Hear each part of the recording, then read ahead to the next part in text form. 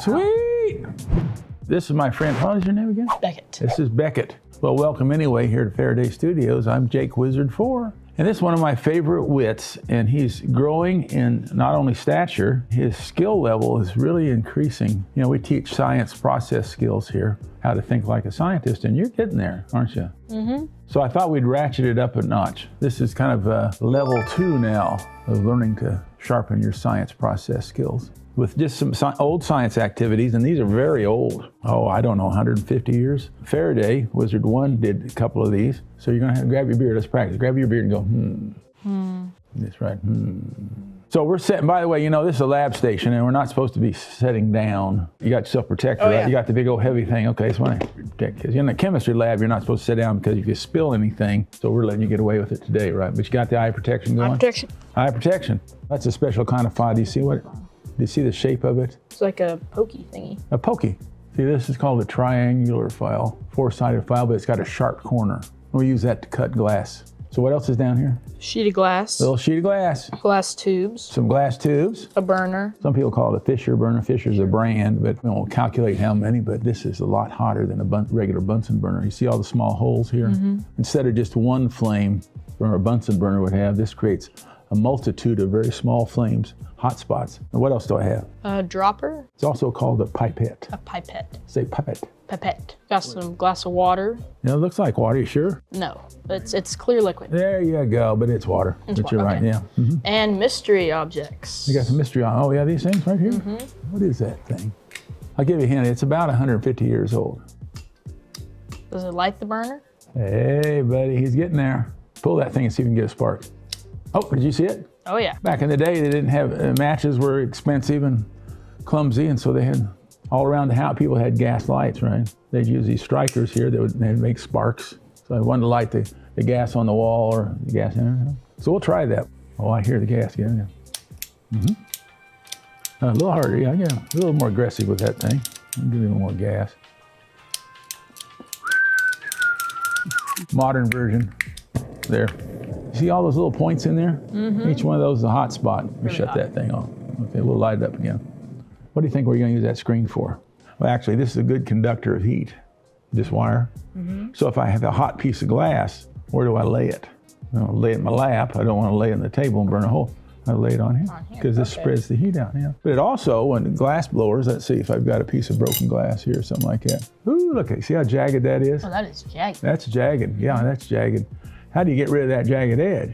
Oh, use the screen as a file. It's kind of like pedicure or something like that. You know, they'll use a file to file down the nails, you know? So we learned a little thing. What are you doing over there, Wizard? Well, I'm giving a manicure to my glass rods here. Okay, so much for that. That's why that's there. What's this got to do with anything? There's something going on here with all this stuff. So the first clue, I guess, I'm gonna have you take this water, pick up some of it, and drip it in back in the little beaker there. Okay. And, oh, this is just so much fun, I can barely stand it. What do you notice? Notice anything? The drops are all about the same size. Oh, the drops are all about the same size. You notice that? That's pretty good, buddy. How does it know to make the same size drop? I don't know. Well, at least you're honest. Now, why don't you put some drops on that glass plate and kind of move it around there, there, and just tell me what you see when you do that. They stay in the same spot. They don't really move around when you drop them. Yeah, okay, there's that. What else you seeing? About the same size still when you drop them on the glass. Yeah, they're still the same size thing going, right? Do you notice anything occurring when it hits? It kind of spreads out and then comes back in. Let's see if we can do it something similar with some glass. Let's try if we can get this old sparker to work.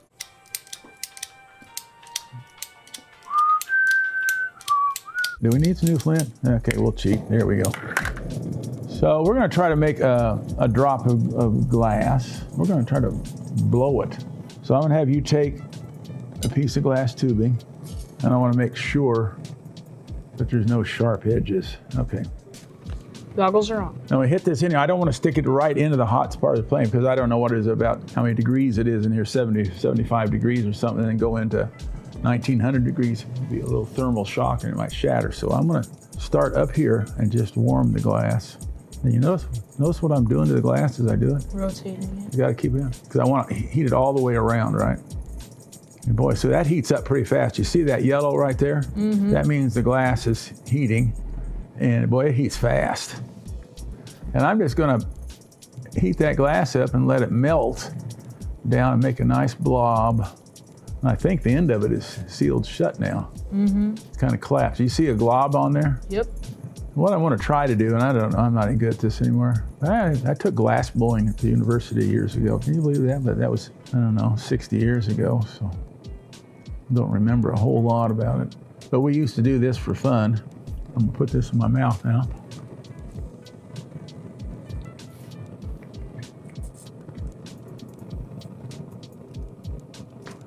Wow. Sweet!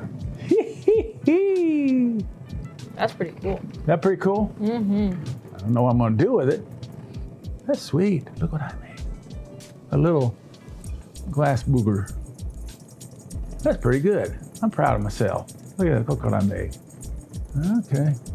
I think it's hot now because the yellow flame didn't tell it it's hot. So once you get down there, really hot's part of the flame. Yeah, it's getting shut. So slow your turning just a little bit. You can still turn it, but it's not a little slower. There you go. Just keep now. You just turn it slow. You think it's time to blow that thing? Let's find out. Just leave it in there. Now get it up to your mouth and now pick it up, pick it up, pick it up, pick it. Now blow that thing. Blow. Come on, blow, blow, blow. Come on, you can do it. Here it comes. Oh, pull it out of the fire. Pull it out of the fire. Oh yeah. Keep on going. Oh yeah. Look at that. Sweet. It's a little booger. A little booger. It's a jelly bean. A jelly bean. A glass jelly bean, right? I look at this and I look at that drop of water. Does anything come to mind? You look at this, look at the drops of water. And this is the whole purpose of Midnight Science Club. We did all this messing around to get to this point right here. What's their shape? Curved. Curved, yeah, kind of like they were trying to make a circle, right? You can kind of tell. And they were trying to make a circle down there, yeah. What would they have in common? What am I trying to see here? What were you pushing against? What were you blowing against? The bonds of the atoms. Oh. See, when people didn't know there were atoms and bonds, but they said, I can feel something pulling these back together. And right there, you could see something pulling those drops back together. And actually, this is a demonstration of both of these.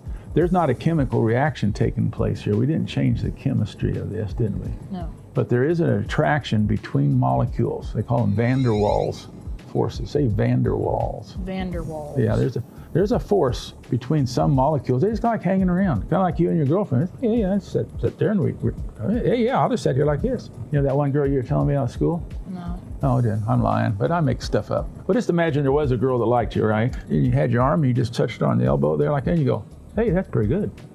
I could just sit here like this all day. And we're attracted. We don't share electrons to make a chemical reaction, but we're attracted. And this demonstrates something was pulling those molecules back together. There was some force. There's some force that holds those in that drop shape. I sure can't see them pulling together, can I? But I can see the effect. Some great truth of science you can see indirectly, and then we can just mess around. Nice thing about this. Oh, here, want to see something fun? What do you think this is like? Really fragile. Let's see, ready? 3, 2, 1. Is it hot? No. Oh, look, I can just melt this. I'm gonna make another one. See if I can make it here. I will heat it up, see if we can make another one. Just, shatter. So what great scientific concept did you experience just for a second, right here with this silly stuff we have here? Van der Waal. Van der Waals forces, yeah. Molecules are attracted to each other. Mm-hmm. And even though they don't chemically react, sometimes they just kind of like to hang out together. And sometimes that Van der Waals force is pretty strong. And then it's fun just to mess around with burner. Fire good. Oh, fire good, man. Never got rim. Oh, I blew it out. Popped it. Blew it out. Blew too little fast there. Made a little nubbin. Nubbin. Yeah, a little nubbin. Here, you try it. Well, thank you for joining us, Midnight Science Club. We were indirectly feeling a force of nature, the Van der Waals force. We're just messing around. That's what we do here. We mess around. Messing around. Did you learn anything? I learned about Van der Waals. Well, there's a thing called Van der Waals, and you can actually feel it. Mm-hmm. And you can see the effect of it. Yep. And that's all. That's all we did. That's enough, isn't it, for a day? Oh, yeah. Then we can just sit here and burn stuff. Burn stuff. Yeah, now we go into the burn stuff mode. If people want to see more of this nonsense, You can find us on TikTok, TikTok, Patreon, Instagram, Facebook, and YouTube. Yeah, there he goes. Were you sealed shut? No, You weren't even sealed. shut. Give me a break. Get on out. Come back and join us again. You're always welcome here. And what's the motto? Live long and prosper. Live long and prosper. Or always arrested, never convicted. Oh, I like that one. Yeah, that's what it is.